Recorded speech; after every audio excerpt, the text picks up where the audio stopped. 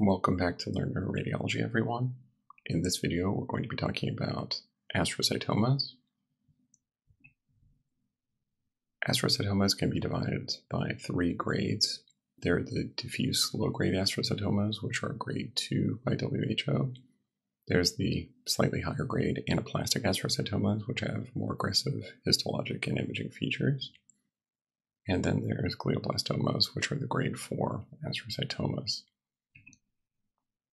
As you move down the spectrum into the higher grade tumors, what you're going to see on imaging is more enhancement, more mass effect, and more edema. So you can use those features to try to make a guess about which kind of grade tumor that you're looking at. Here we'll start with a case. This is a 73-year-old woman. She had a seizure while traveling. Here you see a couple of images. On the left, we have an axial flare image. You see a little bit of fullness of the left medial temporal lobe here. On T2, it's a little bit challenging to make out. Maybe you don't see much at all. Here you see, again, on a coronal flare, a little bit of fullness of the temporal lobe. You see the sulcus here next to the parahippocampal gyrus is filled in. The temporal horn, you're not really seeing much of it there because of mass effect. Here you have very little enhancement. You can hardly make out this tumor on the T1 post-contrast imaging. So in this case, what you're dealing with is a grade 2 diffuse astrocytoma. These are the most well-differentiated of the astrocyte malignancies. It's about 10 to 15% of astrocytomas. Unlike this patient, the patients tend to be young adults in their third or fourth decades, so people in their 30s and 40s. They have an intrinsic tendency to progress to other tumors. The treatment is surgery to remove as much of them as possible. The common locations where you'll see these are in the frontal and temporal lobes. The deep gray structures, and thalamus and basal ganglia are going to be a small proportion of them. On imaging, you're going to see exactly what we saw in this case, an iso to slightly hypointense lesion to gray matter, a slightly hyperintense lesion on T2.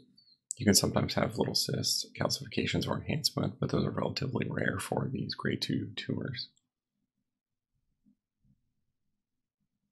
For our next case, we have a 32-year-old man with left-sided tingling and confusion, gradually increasing, and now he has sensory loss. We'll start off with a CT. On the CT, what you'll see is centered in the right basal ganglia and insula. You have this relatively well-marginated, low-density mass. You have mass effect. You see a little bit of midline shift where the third ventricle and septum pellucidum are deviated off to the left. So you're concerned that there's a tumor there. So you want to go ahead and get an MRI.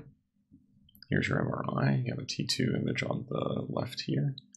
So you see, again, a relatively well-circumscribed mass in the right basal ganglia and insula. Here you have diffusion. You're not really able to differentiate it from the adjacent brain tissue. So maybe it's not too dense cellular material. Here we have pre and post-contrast images. So on the left, this is a pre-contrast T1. Here's your post-contrast, so you can see the vessels are enhancing. Maybe you have a couple of vessels closely adhered to this tumor or maybe associated with it. If you look in the center, you definitely have a little bit of faint enhancement, but it's kind of hazy, not that well defined. That's pretty typical for these kind of tumors. Here you see a coronal reformat of that same post-contrast image.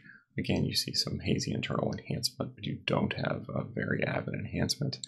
And again, you have relatively well-defined margins for this particular tumor. Here, what we're looking at is a grade 3 astrocytoma or an anaplastic astrocytoma. These are diffusely infiltrating astrocytomas that can have areas of focal aplasia.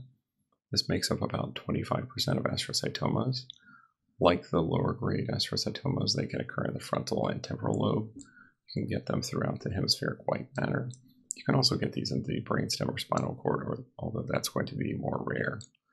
What you're going to see is features that are similar to the grade 2 tumors. An iso to hypointense mass on T1 that's bright on T2 or flare. And then you make it a little bit of focal or patchy heterogeneous enhancement on your post-contrast imaging. Finally, we're going to take a look at a 59-year-old woman with headache and behavioral change. Here again, we have a CT. What you'll see is the findings are somewhat more dramatic than on the prior CT. You see an area of hyperintensity here in the right frontal lobe. You see a lot of mass effect here. Something's going on with the corpus callosum where you have a lot of low density crossing the corpus callosum. And probably this hyperdense rim of solid tissue kind of covering most of this area. But you definitely have this hemorrhage in here, which is a concerning sign. Here you see an MR from the same time. What you have is you have these flare and hyperintense mass, which is crossing the corpus callosum, involving both frontal lobes, a little bit more so on the right. And then the area that was hyperintense on flare has this rim of dark on T2 and central hyperintensity. That's what hemorrhage looks like on MRI. Here, this is a coronal flare. You're seeing the same thing. You see complete effacement of these frontal horns. You should have CSF-filled frontal horns there. This is a gradient-weighted image. Here, again, you have a lot of susceptibility associated with this mass. And even in the parts that didn't have gross hemorrhage on CT, you have scattered small areas of hemorrhage. Here you have pre and post contrast. So we have pre-contrast on the right here.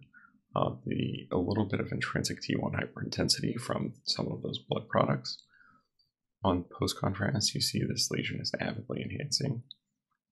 A lot of it is enhancing. The margins are poorly defined. You see it's very challenging to decide where the tumor actually stops here. And you have central areas of non-enhancement or areas of necrosis. A coronal reformat simply gives you an idea of how aggressive this mass looks, how large it is, and how it's crossing the corpus callosum here. In this case, we're dealing with a glioblastoma. The glioblastomas are the grade 4 astrocytomas. These tend to be slightly older adults. They used to be called glioblastoma multiforme, but now that has been removed, and now they're just called glioblastomas. Although people have tended to continue using the abbreviation GBM, these patients have very poor survival with a median survival of about 15 months. When you see the T2 edema around it, it's a combination of tumor and vasogenic edema. So we know in these patients there's a lot of infiltrating tumor that can't be resected, and that ends up being what causes them to have such poor survival. On imaging, as in this case, you have avid enhancement. Frequently you'll have hyperintensity on DWI or reduced diffusion, and you can definitely have hemorrhage and flow voids, which show the neovascularity of the tumor. The treatment of these tumors is to resect as much of that enhancing component as possible, and then irradiate to the residual cavity. The treatment is to give 60 gray and 30 fractions is the most common, and concurrent chemotherapy with Temodar is the most common treatment. A few other terms you need to know about astrocytomas. Gliomatosis cerebri used to be its own distinct entity where you have involvement of the white matter in multiple lobes of the cerebral hemispheres. Now it's simply a descriptive term, so you're given a diagnosis and you can say there's a grade 3 astrocytoma with gliomatosis, for instance. These tend to be aggressive tumors with a poor prognosis. Gliosarcoma is a distinct lesion which has neoplastic glial cells as well as sarcomatous elements. They tend to have more aggressive imaging features even than glioblastomas, although they can often be undifferentiable. A key might be dural involvement or involvement of the adjacent bone, which is relatively rare with glioblastomas. Finally, oligoastrocytoma was previously a term used for tumors which had histologic features of both oligodendrogliomas and astrocytomas.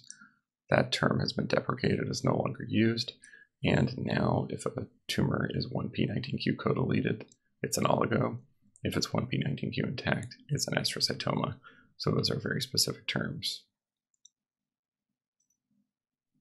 Finally, I'll just give you a little bit of a summary of the astrocytomas. These are all contrast-enhanced images. You'll see the grade 2 astrocytoma that we saw here at the left temporal lobe. You can barely see it. Maybe there's a small cystic space associated with it. The grade 3 is a little bit larger, has a little bit more enhancement, a little bit more mass effect. The grade 4, you'll see intense enhancement, tons of mass effect, and as we remember, we had some hemorrhage there. Thanks for checking us out on this video. Up next, we'll have a review of the oligodendrogliomas.